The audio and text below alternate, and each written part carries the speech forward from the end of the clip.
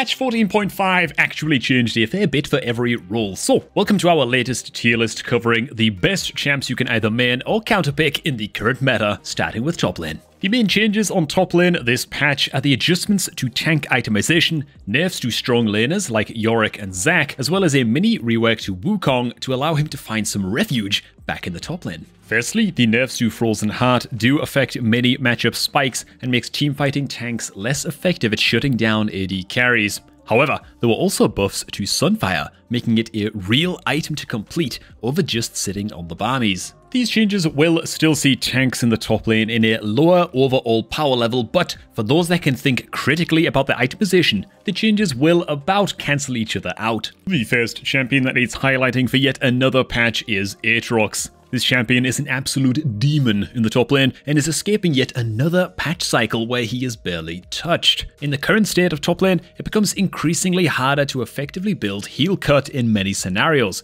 and lethality allows the champ to scale throughout the game based on your proficiency at the champion. And if you feel like you can't actually itemize hyper aggressively, then you can just build strong bruiser items and become a beast without even really thinking as Aatrox. Next up, if you haven't already signed up to GameLeap.com, then the time is now. We have hundreds and hundreds of LoL guides authored by professional coaches and challenger players covering every element of League, from all 5 champion roles, lane micro, and macro decision making.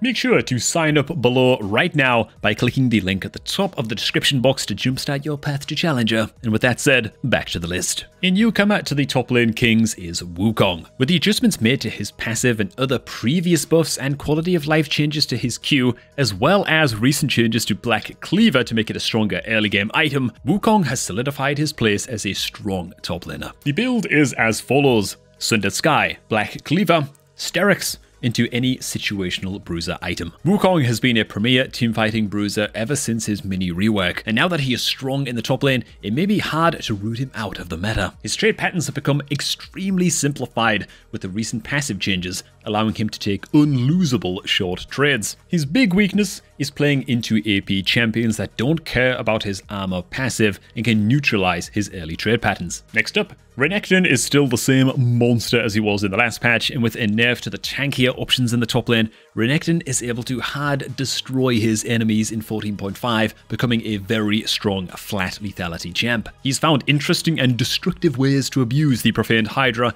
to play very fast combos with a full W max build setup. Renektons are also finding success with 3 points into W max. Overall, the Croc in the top is able to create very strong pressure advantages and push out the enemy from being able to breathe in the top lane. Moving on to mid. This is another patch where there are very little changes made to mid laners. However, the changes that have been made in this patch are big for the more niche champions like Vex and Veigar. The Vex changes are actually pretty nice quality of life adjustments that allow the champ to play out more short trades that will result in winning more short fight scenarios. Vex's main strength as a champion comes from her ability to fight off high mobility, quick burst champs, and with the buffs to how she generates her passive and the proc damage on her passive, these quick trade pattern scenarios will be easier overall to play into. The changes to Veigar are reasonably meaningless, nice, but overall, they don't affect how the champion plays very much and will not really affect his tier list placement a whole lot. Same as last patch, Ahri is still extremely dominant, has a strong lane phase,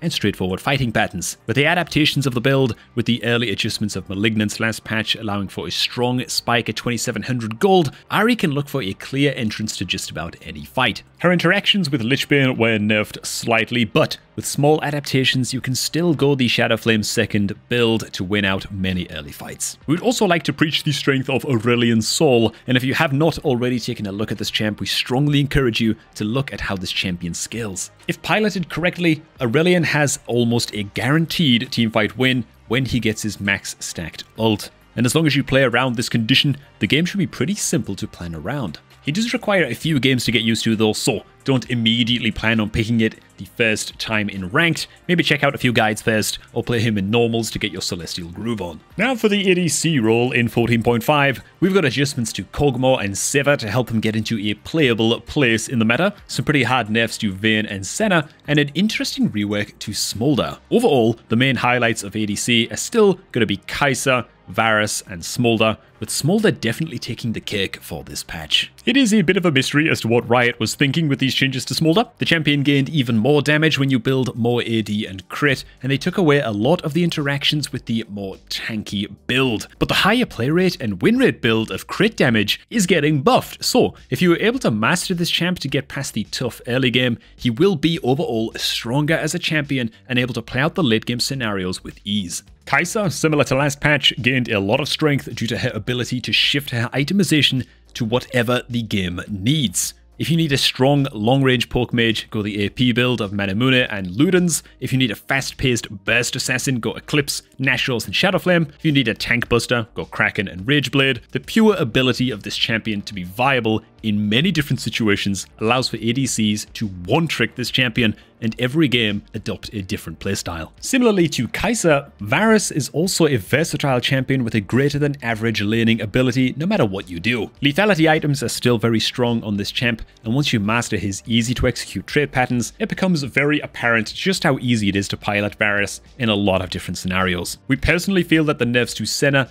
do not do much to actively affect the way that she typically wants to play. Of course, less damage on her Q does impact her later trade patterns, but early game, it's going to feel almost negligible. The difference in damage isn't too steep, and the champion will feel the same as before in 14.5. The main adjustments in this patch to the jungle were the aforementioned changes to Sunfire, the nerfs to Zac, Bel'Veth, Brand, and Evelynn, and the buffs to Jarvan, Wukong, Rek'Sai, and Kayn. Overall, we feel there are very minimal changes to the top tiers of the jungle role in this patch, excluding the gutting of Bel'Veth and the overcooked buffs to Wukong. Bel'Veth received some much needed nerfs to her E in this patch, which hurts her a lot in her early fighting potential and brings her into a much more balanced state, which of course moves her down the list. And with the game pace accelerating, these nerfs hurt a lot of her fighting potential, which is generally how she was able to force her early game advantages to allow herself time to scale. The Sunfire changes allow for a much clearer and stronger rush item for tank junglers like Rel, Sejuani, and Maokai, which need strong early items to force advantages in the early game to allow for much easier fighting conditions. This will offset a lot of the overall nerfs to the tank playstyle in the jungle and will allow them to match the one item spikes of bruises at least a little bit. Same as in top lane, the changes to Wukong have made him one of the premier skirmishing junglers after the level 4 full clear. With Tunneler, you can pick a fight wherever you want on the map and most likely win due to how easy it can be to execute this champ. His team fighting, as previously mentioned, is almost unmatched, and as a champ he spikes on literally every item he purchases, making the game very linear and the win conditions very easy to play for. Rek'Sai, similar to last patch, got more quality of life adjustments and buffs, which definitely makes the champion more playable. Actually allowing her attack cancels to work will make the champion as strong as intended, but we fear she may still be slightly missing the mark in terms of overall strength. Time will tell. Maokai got some much needed compensation and reverts to the clear speed nerfs from the last patch, making the champion much more playable again in the jungle and bringing him back into at least a pickable place. This is of course coupled with the changes to Sunfire mentioned above, which impact Maokai nicely. The Brand nerfs will push him down a bit, as well as health buffs to tanks and bruises, making it much easier for him to be skirmished upon early. Quite simply, Brand's clear speed will no longer be fast enough to compensate for his lack of fighting strength and difficulty playing into the mid and late game, which gets bad fast if the enemy is able to get on top of you. There are a few notable changes to support items in this patch, which will shift a lot of power away from the overpowered support items for multiple different playstyles, while buffing the uninteractive item in Celestial Opposition, making tanky engaged supports that are looking for the 1v9 flanks to engage teamfights much better. A surprising change by Riot was the Seraphine rework, which shifts a lot of her power towards the supportive playstyle and less of the carry playstyle. Overall, the changes to her mana and minion damage, coupled with buffs to her fighting and supportive spells, will have her see more time and playability as a support, making her a more healthy champion in that role. We're unsure at this time if the changes will be super meaningful, but overall, it's a positive direction if they actually intended for these changes to shift her more toward being a support. The strongest support in the patch after these changes has to be Rakan because of his mobility